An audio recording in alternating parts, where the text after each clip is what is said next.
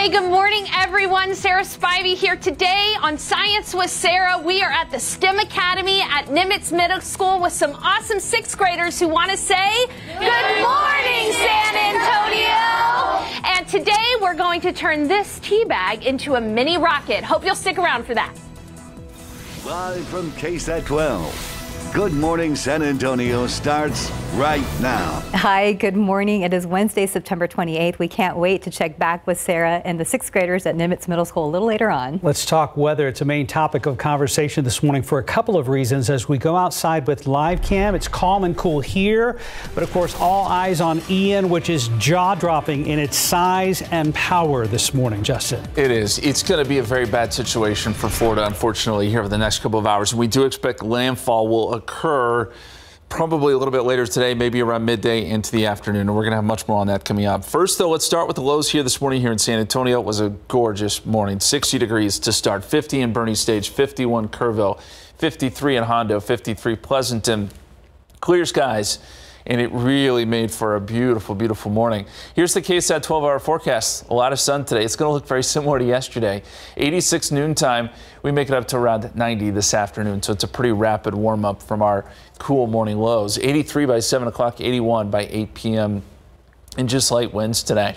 There's the latest as we look at Ian, and boy, that is a big storm. You can see the eye, and it's getting a little bit closer to the west coast of Florida near Fort Myers there. Tornado watch is in effect for much of Florida. And the latest on this hurricane, winds are at 155 miles per hour. This is a strong Category 4 storm, gusting to 190, and again, landfall expected later today. More on the storm surge, how much rain, how much flooding can be expected across Florida, all that coming up in just a bit. Very much, Justin. Well, some San Antonians are lending a hand to combat the punch that Ian is expected to deliver to the people of Florida. About 36 employees from CPS Energy left for Jacksonville this morning. They will help the people of that city undo some of the expected damage from that storm. Trina Weber was at the East Side Service Center as they left and tells us they're expecting to tackle a tough job. These crew members tell me they are ready and willing to help. They say they've been preparing for this for the last couple of days. Those 36 or so crew members are going to help many more people feel a bit more comfortable. They took time to get a few words of wisdom from their supervisors. The workers gathered for a briefing before heading out on the road. The plan is for them to drive caravan style to Mississippi today, then complete the journey to Jacksonville by tomorrow afternoon. That city is expecting major power outages from the storm. Jacksonville's electric company requested the help from CPS Energy. The crew members will do jobs such as repairing downed power lines and replacing utility poles in order to restore electricity to homes and businesses there. No one is sure exactly how long these crews will be there in Florida. They say it could be up to 3 weeks, but it depends on exactly how much damage Hurricane Ian causes. Reporting from the east side, Katrina Weber, KSAT 12 News. And time now is 9:01. Let's go ahead and check in with our Stephen Cavazos. Well, the commute's dwindled down now, Mark and Steph. So we got to look around town. There is 35 at Martin. Transguide really not showing a whole lot out there. Just some pavement. A few folks still making their way to their destination, but that's good because basically they're not going to encounter major problems out there. But I do want you to be on the lookout because although we're not seeing it on Transguide, we do have a crash right here off Loop 1604 westbound near Redland Road, not too far from 281.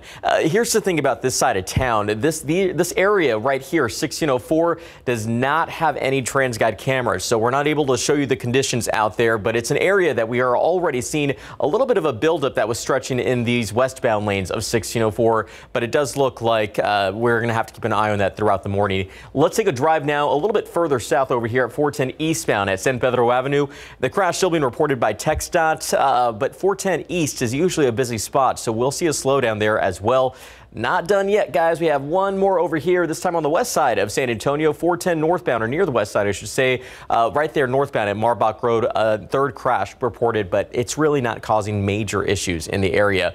Wide look at the map now at 9:02. You can see that, again, the commute has dwindled down now, but we still have these crashes that we're going to have to watch throughout the morning, and we'll give you those updates, but hopefully before the show wraps, there'll be a better one, again, by the end of this newscast. Guys. Thank you, Stephen. Here's today's 9 at 9. All of Cuba has been left without power after Hurricane Ian hammered the country's power grid. Ian rapidly strengthened overnight as it heads for Florida. Forecasts show it could make landfall as a Category 5 storm later today. Residents have been warned to get out now as thousands of customers have already lost power hours before the storm hits. The House Select Committee investigating the January 6th attack has postponed today's hearing due to Hurricane Ian. The hearing was set to reveal new information that has been uncovered since the last hearing on July 21st. A rescheduled date is expected to be announced soon. The death penalty trial for Parkland High School shooter Nicholas Cruz has been paused ahead of Hurricane Ian. The trial is set to resume on Monday. Jurors are deciding whether to sentence Cruz to death or life in prison without the possibility of parole for the 2018 mass shooting at Marjorie Stoneman Douglas High School in Parkland, Florida. The Senate approved a stopgap bill that would keep the government funded through December 16th, averting a government shutdown. The vote had earlier been put in jeopardy due to pushback from both sides of the aisle, but Democratic Senator Joe Manchin agreed to drop his reform proposal, and Senate Majority Leader Chuck Schumer agreed, paving the way for the vote to succeed. Next, the Senate will hold a final passage vote, but it's not clear when. A new bipartisan bill would make it harder to overturn a certified presidential election, and the bill is on track to become law. The new bill solidifies that a vice president cannot throw out the results certain lawmakers help certify.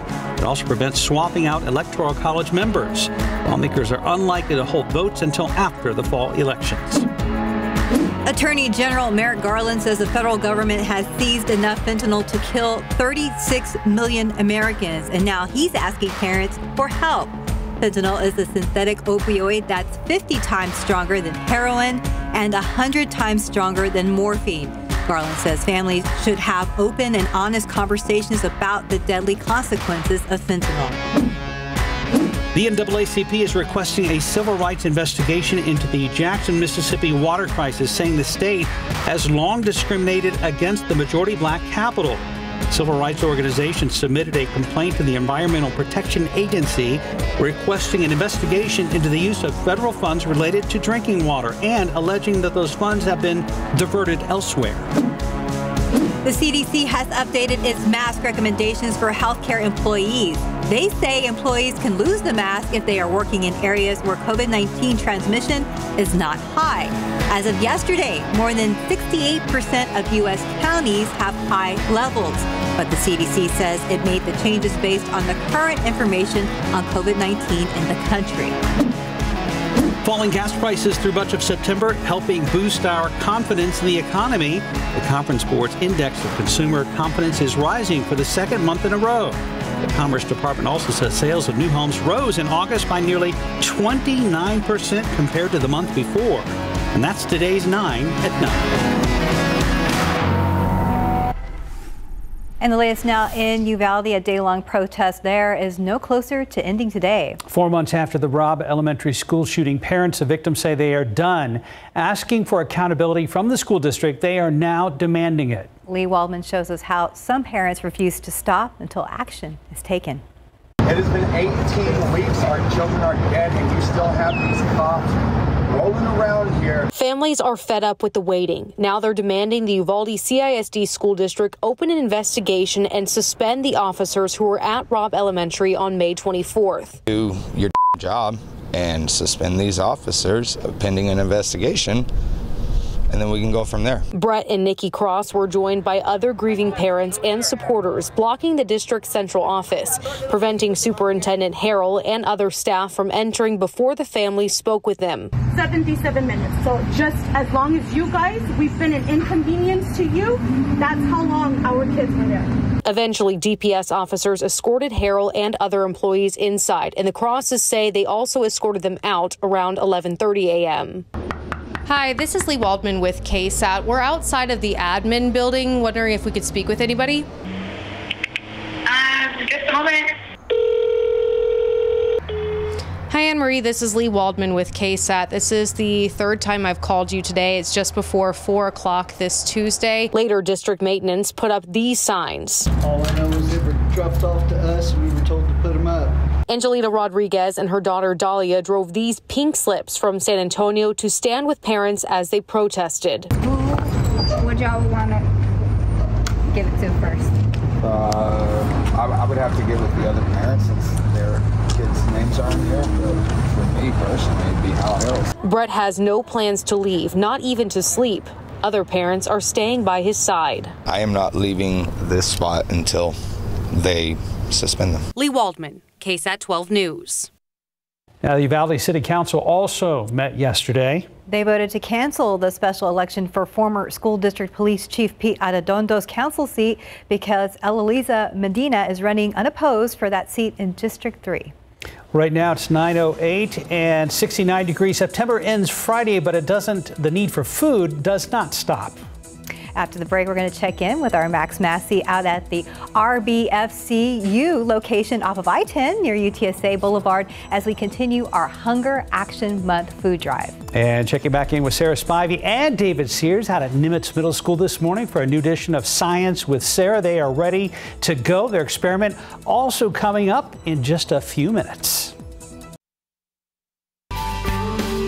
We are at the end of September, but there's still time to help someone in need. This week is your last chance to take part in our KSAT community food donation at any participating Randolph Brooks Federal Credit Union location. The San Antonio Food Bank and RBFCU have partnered up to collect non-perishables for Hunger Action Month this morning. Mr. Max Massey is out at I-10 and UTSA Boulevard. And Max, how have the donations gone so far? Guys, collectively throughout the month of September, the donations have gone really well. I want to show you the bin that we're looking at here at this location. Take a look. We've seen a lot of the RBFCU bins throughout many locations. This one, not as full as others. Don't worry, though. There is still time. Come on out, donate. Joined here with Michael from the food bank. So, Michael, in terms of donations through Hunger Action Month, how's it look so far? Donations are trending well, honestly. But the tough part is just keeping up with demand. And so I would say they look better than prior years. But our need right now is something we haven't seen. Really, the pandemic was one thing, but now need is up so high. You know, inflation, all the costs of utilities, all the kind of things around us have just created an incredible swell. So the donations are needed more than ever. Now, obviously, we see the need for non-perishable items. We have the 12 most wanted items right here, but people can also donate monetarily. Yeah, for some people, you know, if they're not swinging by one of these great branches, making that secure donation online is really, really easy. You've got a QR code people can also use, but $1 provides 7 meals, and it's just because of the efficiency of the food bank working with great food donors as well. Now, obviously, September is Hunger Action Month. You can make a donation of food, make money, but you also have kind of this Hunger Action Month bag that you pulled out of the car, so you're ready. Yeah, literally, as a part of this incredible month of September and building awareness and giving people just tools to take action, we have a theme of hope is in action. And we talk a lot about fighting hunger, feeding hope. But we wanted to give people an opportunity just to, you know, it's that experience. You're driving in your car, you pull up to a corner, and there might be somebody that just is looking for some help, right? And probably most people are reluctant to give the dollar. And so these hope is an action bag. It's something you can pull out from behind your seat. This one has Gatorade, granola bars, snacks, fruit snacks. It's got a mask in it. But just that opportunity to pass on kindness and generosity and to build up hope in our community. Now, not only our community, we know the hurricane in Florida. Are you guys preparing to step up, help out over there? We're part of the Feeding America Network, 200 food banks in the United States and a dozen in Florida. So we're already in communication with our Florida partners, praying for them, of course, but the network is already aligning resources and preparing. So just have folks stay tuned. We're really looking to see where the immediate need is going to be and then what they're going to need after that. All right, Michael, thank you so much. If you guys have any questions about donations here, Hunger Action Month in and around San Antonio, and then Florida preparations, we're going to have all that information on KSAT.com. Guys, back to you. All right. Thank you, Max. We have a few more days. Justin's back now talking about local weather and Hurricane Ian. And Justin, I noticed in the last hour or so, it looks like some of the storm surge estimates jumped by a foot or two in some areas, depending on where you're at in Florida. You're right. They just updated those, and we just got the new update from the Hurricane Center. Ian is a few hours away, I think, from making landfall. So we can see this here on the radar and satellite picture. This is a big storm, and it is a massive, strong storm. The eye wall very well defined there as it approaches the west coast of Florida.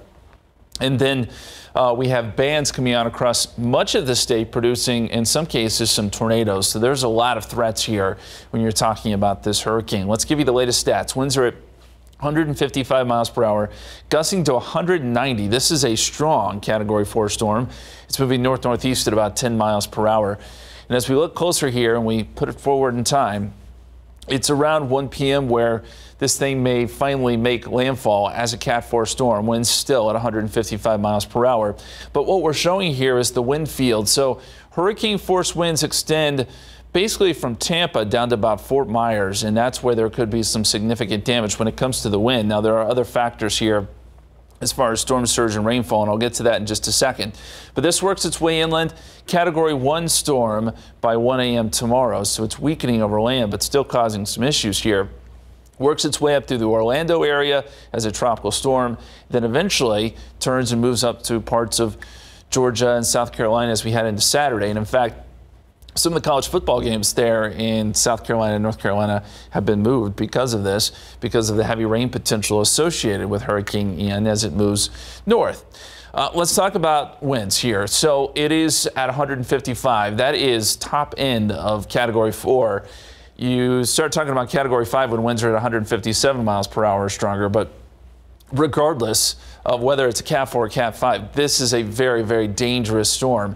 And the storm surge is going to be a huge issue, as Mark pointed out. They raised the numbers a little bit. So you're talking about Fort Myers to just north of Naples here, 12 to 18 foot storm surge. And keep in mind, a lot of this land is not very high. I mean, a lot of it's near sea level. So you get that storm surge, it's going to cover many houses there along the coast, and that is a big, big issue. Not only that, we have to think about the freshwater flooding too when you get all this rainfall, up to 15 inches of rain as Ian moves across parts of Florida. So a lot of hazards. This is likely going to be a big story here over the next couple of days. Of course, we'll have more on it, and ABC will also have more on it through the day. As we go outside for you here locally, what a great morning. 69 degrees right now at the airport, 71 Stinson. 70 Kelly, 69 at Randolph. We started off at 60 this morning, so we're already starting to see temperatures warm pretty rapidly with that dry air in place. There's a look at the lows. 60 here in town, 60 in New Braunfels, 51 Kerrville, 58 was the low in Gonzales this morning. In fact, most of us were in the 50s, with the exception of San Antonio, Castroville, and New Braunfels, but we were right on the edge there. As we look at the big swing in temperatures today, and this is what dry air does for us, we start off cool and then end up pretty warm. 90 this afternoon is the forecast high. So this is going to look pretty similar to yesterday. 30-degree swing in temperatures from the high to the low, but the mornings and evenings feel really nice, and the dew points are really the big reason here. We've got very low dew points. We're in the dry category, and it stays that way really through the foreseeable future. We've got low dew points. We get another push of dry air on Friday that lowers the dew points over the weekend. It's not until next week that we start to see a little bit of a bump in moisture, maybe Monday, Tuesday, but even then it's not going to be huge. So the forecast high today, 90 here in town. A lot of places in the 90s. If you're in the hill country, you can expect some upper 80s today with clear skies. In the extended forecast, we're going to go 91 Thursday, 89 Friday, 89 Saturday. You know, the only change to this forecast is to add a little bit of cloud cover Sunday and Monday, and these are just some high clouds. These are not clouds that will produce rain for us, so it stays dry. But the mornings are going to be fantastic through even into early next week, guys. And of course, Ian will be the big story going forward here. And as Ian makes it a little bit closer to the coast, we'll continue to have some updates for you. All right, we'll watch out for it. Thank you, Justin. Yep. Right now, 919, 70 degrees. All right, let's take a live look out there with Sarah and David. She's going to show us the class pet. Aha. Oh, okay, she's trying to feed it. There you go. Wow. We're going to find out the pet's name, I guess, when we come back after the break. 9:23, it's Wednesday. That means it's time for another Science with Sarah experiment on the road. This morning, Sarah Spivey and her trusty assistant, David Sears, are out at the STEM Academy at Nimitz Middle School on the north side. Good morning, guys. So what kind of experiment are you doing today? And what the heck was that in the tank of water there? Oh my gosh, I know. That was an axolotl. His name is Newton. fitting name for a science class mascot. An axolotl is a type of salamander, and he was eating some bloodworms from my hands. It was cool. Today, David and I are conducting a science experiment with wonderful 6th graders here where we're turning tea bags into lanterns, rockets. So here's what you're going to need. You're going to need a tea bag, all right? But this needs to be those old school kind of tea bags with the string, and a tea bag that is not sealed at the bottom, that's made out of paper. You're also, like that, you're also going to need scissors. What you're going to do is you're going to cut a straight line across the tea bag there and actually empty the contents of the tea out in a pie tin. Now we have a pie tin here so that, because we're going to be lighting it on fire, we don't want to catch the table on fire or have anything going on there. Then what you're going to do with the tea bag is you're going to turn it into a cylinder and set it straight upright, just like that, David. Keep on going. Right in the middle there, bud. I'm gonna help you out, okay? And then, so you also need a lighter. Now, because that's the hard part of the experiment. Now, because we are using, well, somebody didn't cut it straight across. I'm not saying who. Because we're using fire. You gotta cut it straight across. Yeah, because we're using fire, please make sure to have adult supervision. Then what you're going to do is you're going to light the top of the tea bag on fire, and watch what happens. Whoa! Okay, it creates a current inside. The ash becomes light, and it floats up in the air. And something I like to do is try to catch the ash before it heads back to the ground, just to A, see how far it goes, which was pretty far from the table, and you don't want ash everywhere. But look how light this is, okay? It's incredibly light. So that's all you need. Tea bag, pie tin, try to catch the ash, lighter. And now, our wonderful 6th graders here at the STEM Academy at Nimitz Middle School have been waiting a long time to get this science experiment going. Are you guys ready to do this? Yeah! That's awesome. Okay, well, coming up after the break, these 6th graders are going to conduct the science experiment themselves. Hey, you could try to do it along with us at home if you want. We'll be back right after this.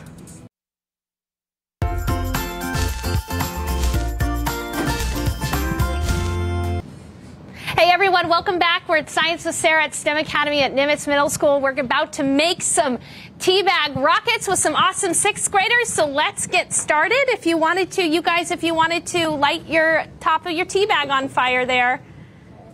Here, push this one down here. Like Look that. at it. There's our first one. There we go. 3, 2, 1. It's almost gone. And here comes the ash. Wow. All right, next, go ahead. Y'all get set up. We're going to go as fast as we can around So the here. way that this happens, the reason this happens is because it creates a convection current inside of the cylinder, and the hot air rises, causes the light ash to rise. Now, these 6th graders here have been studying about wildfires. It's okay. It'll still, even if it falls over, it's all right. You got it in a pie pen. So let's try this one again. So that's a great example of how if it doesn't stay upright, it may not go up in the air because it has to have that column of hot air. These awesome 6th graders have been studying natural disasters. There goes one. And this is a way that wildfires spread pretty rapidly. They create their own currents, and that can cause additional fires to start. So when you do this, you want to make sure you light the top. Oh my goodness, there's the ash. You want to make sure you light the top of the tea bag, not the side or the bottom. And if it tips over, it may not go up in the air all the way. Okay, you ready? Oh, let me help you here. I'm going to hold this, and then you can light it at the top. Let's see what happens. Nice. There it goes. Nice. There it goes. Stay upright. There it goes. Woo! What did you just say? It smells like marshmallows. It smells like marshmallows. That's right. So now, what did we just create? We just created fire, actually. Let's try this one like that here. movie. So again, if you want to try this at home, all you need is a tea bag, some tin foil, some scissors, and you should be able to do it at home. Look at there. Look at that. So once again, what are we creating here? We're creating convective currents inside of the tea bag. You're good. Oh. Convective currents. So we're creating convective currents inside of the tea bag. Inside of the tea bag. You have a great example of one that needs to be recut across the top. Yeah, you were watching there, me. because it needs to have a flat surface at the bottom. All right, that should work there. Yeah, go for it, guys. Y'all go ahead, fire away, so to speak. Uh-oh. Yeah, I know. The air conditioner's on. You know, it's hot. So what do you guys think? You think this is fun? Convection current. Look at there. Nice. Oh. It's all right. Look at it's all the okay folks because at if home you have going, multiple tea bags, you can do it again. With fire, okay, go and ahead. you can actually see how even though all right, y'all it ready? wasn't in its cylinder, it's still creating its own convective currents and causing it to fly around. Let her rip. Look at y'all. Look at that. Beautiful. Oh, they're doing awesome. That is awesome, Yeah. guys. And it goes out before it gets up to the ceiling. All right, y'all fire away. Y'all keep going. We've got about a minute left. So y'all keep... Watch it. It's going to go up. Yeah, see how it goes up, the lighter it gets? Smells like burnt glue, too. It's all right. It'll go up. Watch this. There it goes. Wow, guys. All right. All right. Oh, we lost one on the floor. Okay, so I have a couple of questions for you guys. Last one. What was our hypothesis at the beginning? That it would fly up. Yeah, exactly.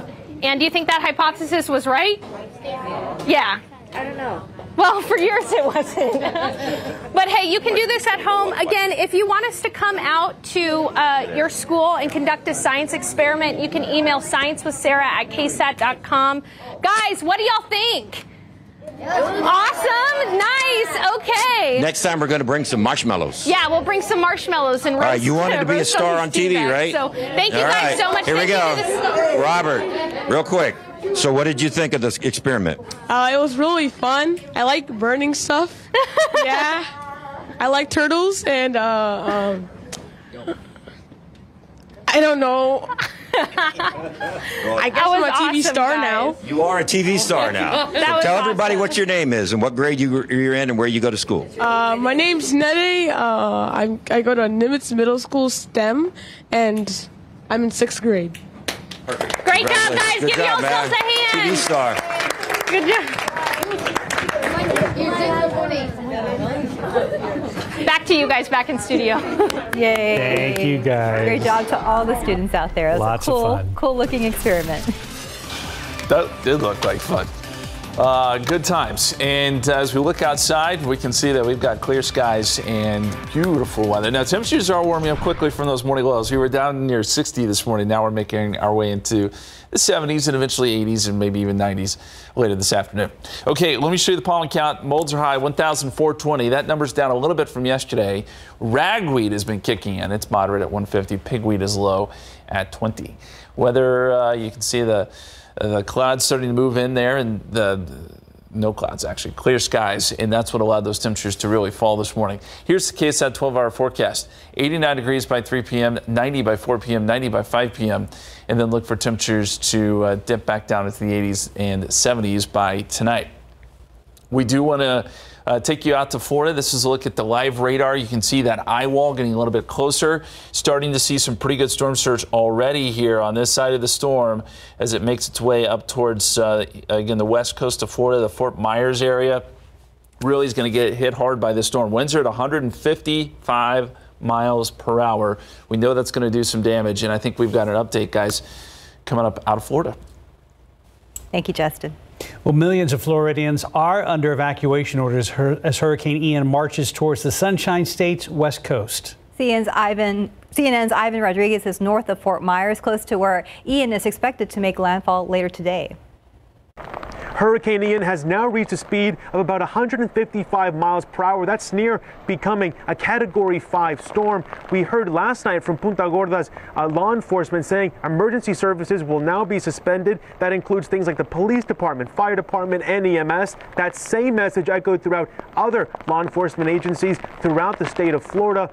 Advice now for residents is to hunker down and wait out the storm. Your time to evacuate is coming to an end. An urgent warning from Florida's governor, imploring residents to get to higher ground as Hurricane Ian barrels toward the state.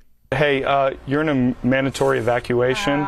More than 2.5 million people are under evacuation orders along the southwest coast, but officials are telling all Florida residents to brace for impact. There's also potential for flash flooding and river flooding with 10 to 20 inches across central and northeast Florida. Ian caused a nationwide blackout after rolling through Cuba Tuesday, and thousands of utility workers are standing by across Florida to help deal with potential power outages. We also have line workers and line men and line women coming from 27 other states. They're positioned at 24 different locations throughout the state. Rains from the outer bands of the hurricane are already whipping southern Florida, and at least 2 possible tornadoes caused damage Tuesday night. Schools, supermarkets, and theme parks across the state have announced closures as the window for people to board up and head out is coming to a close. We cannot send first responders into harm's way because you decided not to leave. We're learning that more than 100,000 people are now without power across Florida. One of the biggest concerns here where we are is both rain totals and storm surge. Rain totals could vary anywhere between 6 to 8 inches. Storm surge levels now can be up to 16 feet. In Punta Gorda, I'm Ivan Rodriguez. 9:38, 72 degrees. And there's a live look out there at Florida. You can see the wind is pretty strong over there. They are waiting for Ian to make landfall right now. We'll be right back. Much of the discussion right now is about Hurricane Ian, and you're looking live right now at Fort Myers, Florida. High surf, already a lot of rain and wind in that area. And as we bring in Justin Horn, he was just telling us during the commercial break that you said it's now getting relatively close to the Florida coastline. Yeah, by my estimations, it's only about 13 miles from the coastline. Now it's kind of moving parallel a little bit, but it is starting to make that turn and it's moving slow. But you're going to see more scenes like that today and probably worse. Storm surge is going to be a huge, huge problem. Very strong winds and very heavy rain. We're going to get into Ian's forecast here in just a few minutes. But first, we start with what we're seeing here. And we've got clear skies. Boy, again, it has just been a great start to the day. This stretch of weather is going to be really nice if you like cool mornings and warm afternoons. 69 right now. Northeasterly winds at about 6 miles per hour. Temperatures 65 in Kerrville after starting off in the 50s this morning. It's 70 in New Braunfels, 71 Uvalde, 62. Another cool spot there in Del Rio, and a lot of places here around San Antonio starting to make their way into the 70s. Dew points are low, and that allows for those big swings in temperatures. So you start off cool, end up warm, and these dew points stay relatively unchanged through much of this week. As we look at the forecast highs today, 90 here in town, 91 in Gonzales. If you're in Canyon Lake, 88 degrees there, 86 out in Lakey. So a fantastic afternoon, but it's the mornings that have been so nice, and it stays that way. Tomorrow morning 59, Friday morning 59, Saturday 59, 60 on Sunday, 61 Monday. So we stay pretty consistent here with these cool mornings. And as we look at the big picture here, it's remarkably quiet across much of the country, of course, with the exception being Florida. And that is where Hurricane Ian is starting to close in on the coast. I mentioned it's only about 13 miles there away from some of those barrier islands near Fort Myers. And then there's tornado watch boxes for these outer bands that have produced some tornadoes. Winds are at 155 miles per hour. This makes it a strong Category 4, gusting to 190. It's moving north-northeast at about 10 miles per hour. It's not terribly fast. And it will start to make its way up to the coast a little bit later today, probably making landfall again here within the next few hours. But this map shows the hurricane force winds that extend out a pretty good ways from the center. This is a large storm. So really anywhere from Tampa all the way down to Fort Myers, there's going to be hurricane force winds with gusts higher than that. And then this will move up into central parts of Florida by late tonight into early tomorrow, likely weakening, but not before bringing some heavy rain to places like Orlando and the east coast of Florida, Jacksonville, and then up towards Georgia and parts of the Carolinas by this weekend as it works its way north. Storm surge, this could be one of the biggest issues. I mean, there's a lot of issues with this storm, but when you get 18-foot storm surge, that inundates much of the coast. So anyone living right along the coast, and there have been a ton of people evacuated, and rightfully so, there's going to be houses underwater. Storm surge even up towards Tampa is 3 to 6 feet, but it grows as you get towards the Fort Myers area and down towards Naples. Then there's the rain aspect. You're talking up to 15 inches of rain with this, stretching from Tampa up towards the Orlando area. So that causes freshwater flooding. There's just a lot of components there that are not great for the state of Florida. And again, we'll have updates through the day today as Ian gets a little bit closer to landfall. Meantime, our 7-day forecast, 91 Thursday, 89 Friday, 89 over the weekend. A little bit more cloud cover Sunday and Monday, but no big deal. We are basically status quo here going forward, again, with some of those cool mornings, basically each and every morning, guys. All right, thank you for the update on Ian and our local forecast, Justin. The high school volleyball playoffs are roughly 1 month away. Some area teams are beginning their second round of district play. No matchup was bigger last night than Clark versus Reagan, and KSAT's Andrew Seeley was at the match and has highlights for us. Well, the first time these two teams met back in August, Clark edged Reagan in a 5-set thriller to take the early lead in District 28 6A. On Tuesday night, the rematch lived up to the hype and then some as Clark again prevailed in another 5-set epic at Littleton Gym and now own a 2-game lead on the Rattlers in the district standings. We're just two really good teams. I think keeping the intensity level up is always good. It gives us like a little booster because we've already got them out the way. Now we just have the next challenges ahead of us, and we just got to look for that. And these girls really hype each other up. We help each other. And I feel like we're really good at just like adjusting. And if we're not doing our greatest in the first set, we're able to just adjust and listen to what our coach is telling us to fix. The match was deadlocked at 1 set apiece, with Clark leading Reagan 17-16 in the third set when the Cougars managed to win a rally that lasted 58 seconds. Junior Jalen Lott traveled nearly the entire court to help keep the ball off the floor, including an incredible diving dig. I just remember being exhausted. But yeah, I just remember being so proud of my team, and we hustled. We definitely hustled. That was definitely a good play. Meanwhile, Madison got back in the race for the playoffs with a sweep of Churchill. The Mavs improved to 5-4 in District 28 6A play, moving a little closer to Johnson, who sits at 5-3. And in District 29 6A, Harlan took down Brennan in straight sets to earn their 8th straight win. The Hawks are 8-1, just a game behind undefeated O'Connor. Harlan will get another crack at the Panthers Friday night at Northside Sports Gym at 5:30 p.m. For Good Morning San Antonio, I'm Andrew Seeley. 9:47, 73 degrees. And we have a traffic alert for you. This is happening on the north side. As a major crash there has shut down Loop 1604 westbound near Bulverde Road. And as you can see, we don't have cameras in the area, but you can kind of see where that accident is happening right now. So again, the major crash has led up to the shutdown of Loop 1604 westbound. We'll be right back. October begins Saturday, and the month will bring horror, a new superhero, and award season contenders to theaters. CNN's Rick Damagella gives us a preview of some of October's biggest movie titles. So, two soldiers and a nurse found ourselves in Amsterdam. Margot Robbie, John David Washington, and Christian Bale lead an all-star cast in Amsterdam. Set during the 1930s, the mystery comedy from writer-director David O. Russell opens in theaters October 7th. I was certain that I saw him watching me. You pretend like you moved on, but you're actually just obsessed with death. October is high season for horror films, and one of the biggest horror movie franchises reaches a climax with Halloween Ends. Michael Myers simultaneously creeps into theaters and onto the Peacock streaming service October 14th. Black Adam. We're here to negotiate your peaceful surrender. Heard about at least 3 killings this afternoon. I'm not peaceful. Dwayne Johnson stars as the all-powerful anti-hero Black Adam. The blockbuster action flick also features the superheroics of Pierce Brosnan as Dr. Fate and Aldous Hodge as Hawkman.